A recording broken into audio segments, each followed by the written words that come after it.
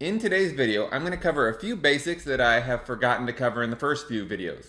I'm going to show you how to use the visual editor, how to make your text bold, how to italicize your text, those kind of things. I'm also going to show you how to make links, and these things are very basic things that I should have covered in the first video or two, and I didn't, so I'm sorry.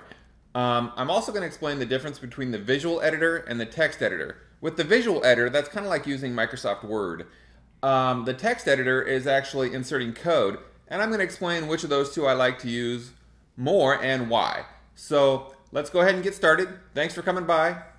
So go ahead and log into your dashboard, and the first thing you're going to notice right away is that it's telling us at the top here that WordPress 3.5.2 is available. Please update now. We do need to update our site. This is something you don't need to do with the free version of WordPress, but you do need to do when you're hosting your own WordPress website. I'm going to show you how to do this in the next video. You'll also notice over here that there are 3 updates we need to perform. And there are 2 plugins that need to be updated as well. This is something you're going to find out to be a normal thing with the hosted version of WordPress. You're going to need to keep your site up to date. And I'm going to show you how to do that in the next video. Okay, the first thing I'm going to do is go to my home page, and what we're going to do is we're going to edit my home page. So at the top here, click Edit Page, and I'm going to add a link to my WordPress tutorials on YouTube. Here's my first video, Make a Professional Website number 1, Get Your Domain Name. I'm going to copy my URL. Then back on my site here, I'm going to find some words that I want to make a link out of. So I will highlight how to make a professional website. And then I'm going to hover over this chain link here. That's to make a hyperlink.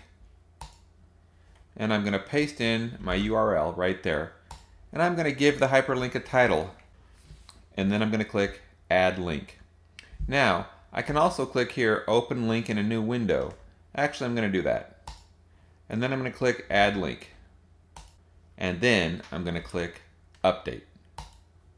Okay, the page is updated. Now let's go ahead back to the home page and see what the link looks like. There it is, a new link.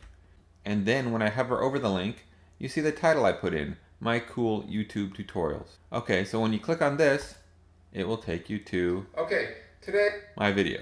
So that's how you make a link. Now let's go back to Edit Page again, and let's look at this. This is called the Visual Editor. This kind of runs like Microsoft Word. You can make text bold by highlighting it and then clicking the B here. So let's highlight these tutorials are different than most on YouTube and make that bold. Boom, that's now bold. And then you can italicize text in the same way. You can make bulleted lists here. You can have block quotes here. Left aligned text, centered text, right aligned text, etc., etc. That's how you use the visual editor. It's very similar to using any word processing program. If you have specific questions about it, ask them in the comments section. Now, here's the text editor. See this little box that says text? If you click on that, you now see the code. Instead of seeing this nice pretty layout here and seeing the bold text and the linked text, you actually see the code.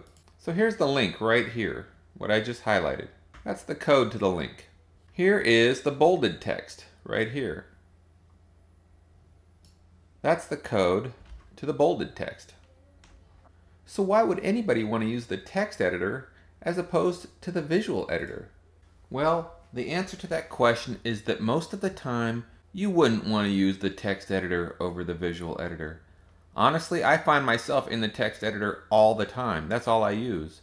Why? Well, it's hard to explain, but a lot of times when you're trying to position things just so on a page, it's kind of hard to do it here. If you want a line break in a certain space, or if you want more than one line break, or different things like that, you kind of need to know how to use the text editor. And there are other reasons as well, but for the time being, just use the visual editor and you'll get what you want most of the time. As we get further into this website building business, you'll see why in the future we need to use the text editor sometimes.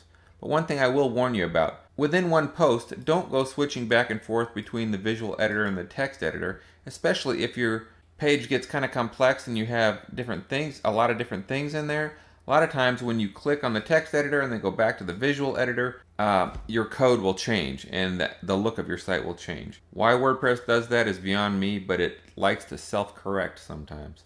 So if you start using the visual editor, you should stick in the visual editor. If you're using the text editor, you should stick with the text editor. You can switch back and forth, but you may find that you have little layout problems if you do that too much. Anyway, that's just a warning for the future. I wouldn't worry about it too much right now. Just for the time being, stick with the visual editor. That'll make your life easier. So, that's about it for this video. It's a short and sweet video. One other thing that I can show you is that if you click this icon right here, it will give you some more options, like indenting, changing the colors of your text, underlining, etc. What I would do is just play with each of these buttons and see what each of them does. They are pretty self-explanatory if you're familiar with word processing programs at all. Be sure to click update before you leave your page to make sure you save your changes.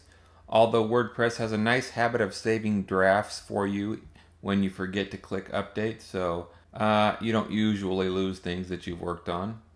Okay, so on our next video, remember, I'm going to show you how to update your site. And could you just click update now? Yes, you could. But I think it's really important to teach you first how to back up your database and back up your WordPress website before you start clicking update now. WordPress is very stable. The updates almost always work, but sometimes there are problems. So it's very important to back up your WordPress website and your database before you update your site and before you update anything. So I'm going to show you how to do that in the next video. Don't miss it. And don't update your site quite yet. Okay, the last thing we're going to do is go check our home page to see our changes. Here is our link, and here is our bolded text. Now you know how to use the visual editor, and you know the difference between the visual editor and the text editor. Okay, thank you for watching today's video. I hope you learned a lot, and I hope your website becomes much more professional as a result of watching this video. So Elena, what are you doing here? I'm here to say, please subscribe to our channel. Got anything else to say to the people? Peace out, people. Come back soon.